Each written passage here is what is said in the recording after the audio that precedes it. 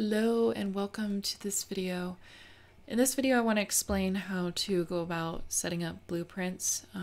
This is the way I do it, and I know when I first started I didn't really see many resources on how to do it. So I'm going to go ahead and delete everything in the scene, and I'm going to assume you have your blueprints ready to be set up, or you're going to follow along. I'll post a link as to where I got this reference or these blueprints, and you can follow along that way. So I'm going to go ahead and first of all name this collection as references, and I'm going to turn on my screencast keys so you can see what I'm doing. Move that over. Okay, so first thing you want to do is hop into the right perspective and go ahead and Shift A to add in a reference image. And I'm going to use my Triceratops reference as my demonstration. Make sure you have align to view checked, and we're going to go ahead and load in the reference image. So right now you can see that the Triceratops is essentially facing backwards. When you have all the references set up, it'll be backwards. So what we need to do is we need to have him facing this way.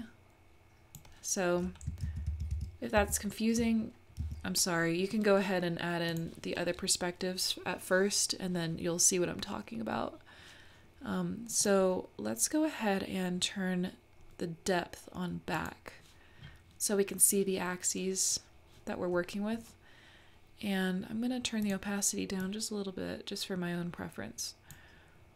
And we're going to go ahead now, as we need to rotate him around so he's facing this way.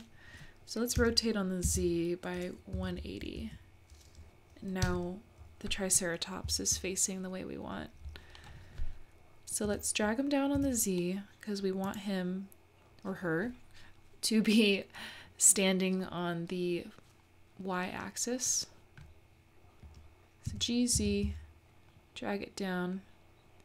And if it makes more sense, I could also add in a plane. Let's just say plane. We'll scale it up.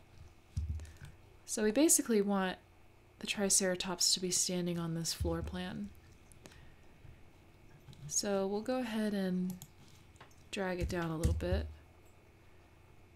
And I'm going to have the feet just go a little bit beyond the plane, sorry. So I'm okay with that, and we don't need to scale anything. All the perspectives are scaled appropriately. So right now we'll go ahead and rename this as right. And I'm going to go up here and tick this filter, go to selectable here, and I'm going to click this here so that way we cannot select the reference we just set up. I'm going to do the same thing with the plane so I don't mess with that. I'm just going to delete the plane. I don't see the need for it. Okay, so let's hop into the front. Same thing, we're going to image, reference. Let's go ahead and add this in. Let's tick the back on. So we need to drag this over here. So let's GX, drag it over. And what you want to do is you want to make sure you have this perspective essentially cut in half. So let's go ahead and try to cut this in half as best as possible. Somewhere to about there. And now we need to level the feet on the floor plane. So GZ, let's drag it down to the X to about here.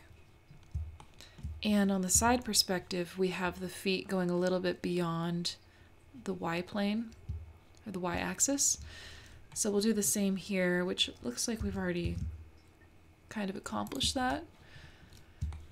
So that looks pretty well cut in half, and the feet are all set up. So let's go ahead and rename this as front. And we will uncheck the selectable so we can't select it. But before we do that, something else you want to keep in mind is when we set up the back perspective, we want to make sure that we don't see this image in the back as we do now. So one way to remedy this is by selecting front, and when you go into the back, you can't see it anymore. Sometimes I get confused and I just kind of like click around and see what is working for me. So we're good here. And now we'll go ahead and unselect this. Let's hop into the right perspective. We got that set up. Let's go to the back now. Shift A, image, reference. Load that in. And here's the back here. Let's keep that on front. So now we shouldn't be able to see, yeah, this reference. If I had it on back, you'd be able to see it. So front. Let's GX. Let's move this over here with everything else. GZ. Let's kind of position the feet like there, I think. Just a little bit below the X-axis. And let's cut this in half. Maybe to about here. That looks good. Let's rename this as back. Untick this. Now we'll hop into, we have the top perspective left. So we'll hop into the top, Shift A, image, reference, and let's add this in. So we have a bit of an issue. We want the Triceratops. So here's the face here, and the face is going off in this direction when we need it to go in this direction. So basically all we have to do is just rotate on the Z by 90. Let's try -90, and that worked. So now it's all good. So GX, let's move it over somewhere to about here. That's cut in half, I think. Could probably move it on the right a little bit. Okay, that should be fine. Okay, so this is the top.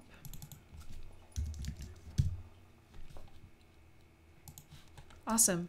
So now we have all of our perspectives set up. And one way, or one thing I like to do is to make sure they're all set up properly. So by doing this, I like to add in a cube. I'm gonna hop into X-ray mode. And what I'm gonna do is basically we're measuring out and making sure that all of the perspectives line up accordingly. So I'm gonna grab this in edit mode, drag it out all the way to the end of the tail here. Somewhere about there. Let's grab the face, hop back into the side, GY. We're basically just measuring the furthest points of the Triceratops. So that's the beak here, that sticks out way further than the horns or anything like that. And then the tail as well. So we'll grab this top face here and we'll drag it down on the Z. So the highest point on the Z-axis is this, I guess it's like a shield. I don't know what it's called. So we'll drag it down on the Z right until we hit that right there. And that looks good to me. Awesome. So let's check out the front here. So let's see if the Z-axis is aligned up properly. We could probably move. So because I'm going to stick to the side reference, I always like to stick to one reference image when I'm setting everything up. So I'm not going to move this side perspective at all. I'm going to adjust everything around this side perspective. So we already have the Z set up. our highest point on the Z-axis setup. So I'm looking at the front here and I can see there's a little bit of a gap. So that tells me that we need to select the front image and we need to move it up. So maybe we set up the feet a little bit too far down and that's why they're not lining up properly. So I'm selecting the image now and I'm going to G, Z, and holding Shift, slowly move it up to about there. I think that should work. So now everything should be set up properly with that. And so let's hop back into this cube reference and we need to scale the sides in. Let's go to the front, S, X, scale up into the thighs. The thighs on the side perspective stick out the furthest. So that looks good. SX, maybe a little bit more. Okay, great. Now let's see how we're doing on the top. So remember we were scaling the x-axis around the thighs. So we'll see if the thighs are right here. So you could see it's kind of intersecting the blueprint a little bit, but maybe we just scaled a little bit too far in. Yeah, we kind of scaled too far in. So we'll just scale that out. And that looks fine. The blueprints aren't going to be 100%. There might be just, we maybe, you know, don't have this completely centered or something like that. But I think we centered it pretty well. So let's check out the right. So I'm noticing here that the tail is a little bit off. It's hard to see with the pixels and stuff, but let's just pull it on the Y a little bit. And that looks okay. There's a bit of a gap, but it's nothing that's gonna throw us off if we model. See how the front here is doing. So we could pull this back a little bit. It's hard to see, but there is a little bit of a gap. Somewhere about there. Let's check out the top. That's fine. And lastly, let's see how the back's doing. So right away I could see that there's some gap here with the Z-axis. So let's grab the back image. And that's because we pulled the feet down a little bit too far. GZ, move it up. Somewhere to about there should be fine. And the thighs, the x-axis looks good. So we're pretty much all set up now. So we have the right, the front, we have the top, and we have the back.